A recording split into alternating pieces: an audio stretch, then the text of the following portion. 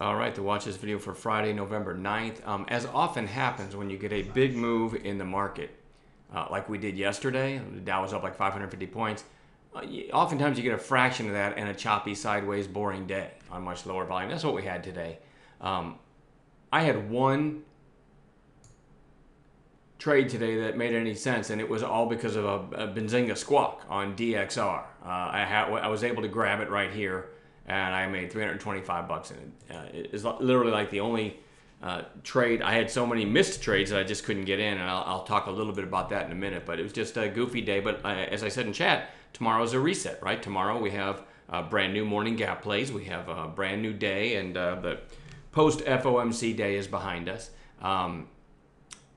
Or I'm sorry, the FOMC day is behind us. And I've never been a fan of trading the afternoons. And really, honestly, the mornings before the FOMC announcement can be pretty sideways too, because people don't want to make a commitment and hold into the FOMC announcement. And then afterwards, you get chaos.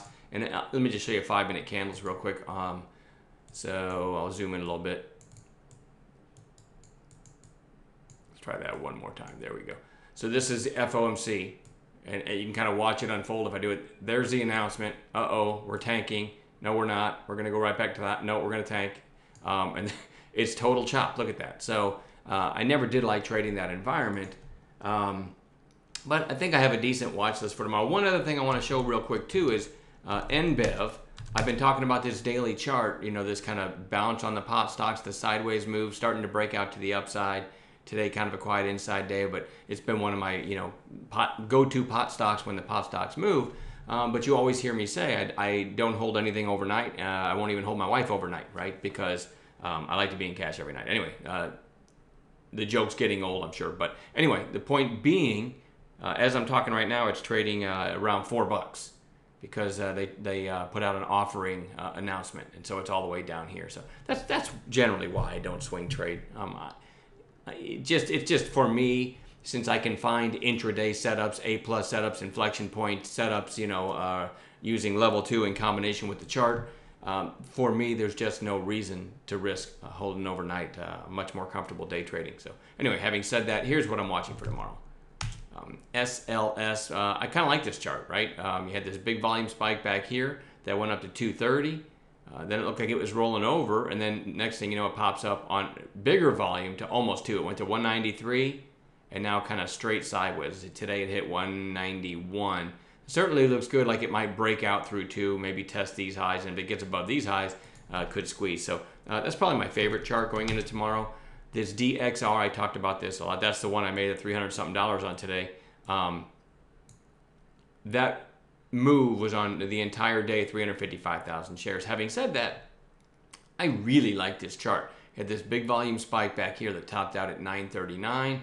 Then it put in a lower high, got through 8 and got rejected.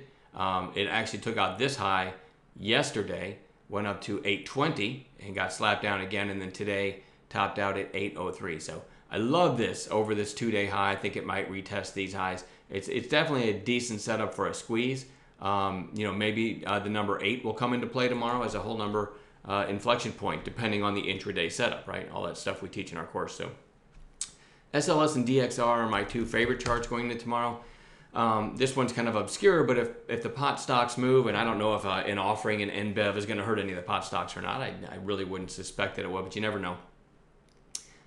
This one is in that group, and it topped out right below 9. So this one might be a trade through 9, and then you've got 1, 2 potential catalysts just above. So I want to watch YGYI again, preferably with the pot stocks moving. ACRX was on bounce watch today. It did bounce and actually pushed all the way up to 411 before settling in at 391. I'm just gonna switch to 15-minute candles here and show you. So you had this nice bounce. It topped out right here, and then I guess kind of held up for the rest of the session. For me, it's interesting, maybe back through 4. We might have another whole number inflection point might come into play. Not in love with that chart, though, but we'll see. BOXL, it's kind of an interesting chart. You had this big day, and then an inside day, and then another inside day. But I really needed to break like 365, today's high. Then you might knock down this catalyst. Hole number 4 might come into play, and so on. But when we go to intraday, it hit like 360, and then went through that again, kind of rolled over.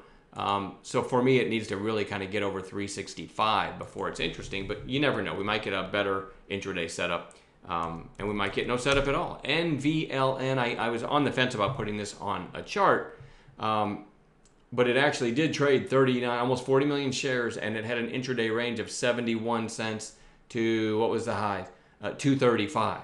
But you see that it gave a lot of that back, so you got a lot of people underwater in it. If they're, the selection of people that are still holding, the hold and hopers, I call them. So it's kind of intraday. That's kind of weird, right? This is one. If you follow me on social media, or you were in chat today, you heard me complaining about all the halts, because I absolutely love this one. You guys that know my buy zone strategy, right about here, right? But unfortunately, I wanted to get there generically, not. The halts just throw me off so bad. You could make the argument in hindsight that you're bidding in a spot that you like is bidding in a spot that you like no matter what. I actually did bid at 119 down here when this was halted. My thinking was it might try to test the 20 period moving average on 5-minute candles. So I was bidding at 119. Anyway, so after this halt, it then opens here, right in that spot where I... anyway, dog just went nuts because somebody knocked at the door. So I'm not sure exactly what the last thing I said was, but to me, it's kind of a learning day for me as far as just placing my bid. This is exactly the spot right in the middle of these two lines. That's exactly the area that I would like to have bid. I bid a little lower, but that again, the halts throw me off, and it opened right there. And even Jane, if you were in chat today, Jane said, "Hey, it's right there in the buy zone." And I never did ask her if she got it, but man, it went up huge from there. So that was one bid that I didn't get filled because I was a little too low. And I watched this thing run from 70-something cents to 230 and never caught an entry. I'm not very proud of that. I also saw it right here, but it happened too quickly. And I also felt at that point like I was chasing because it made such a, for lack of a better term, such a stupid move. So with all that said, I still think it's worth having on watch tomorrow. I mean, 40 million shares. I always prefer these to close a little stronger, but we're going to have that on watch. I kind of suspect I probably won't catch a trade in it, but we'll see. LCI, really nice move today, closing pretty darn strong on really nice volume. So we're going to watch that for a follow-through day tomorrow. AAOI, a nice little kind of mini breakout of this range it's in down here. Big volume. It went from below probably 8 or 9 days worth of trading to above 8 or 9 days worth of trading. So that's kind of a big candle.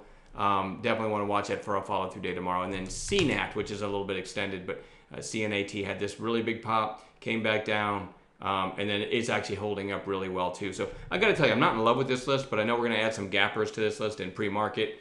And I'm hoping we find some decent gappers. It only takes one decent setup and one decent trade to make your day. So that's what I've got.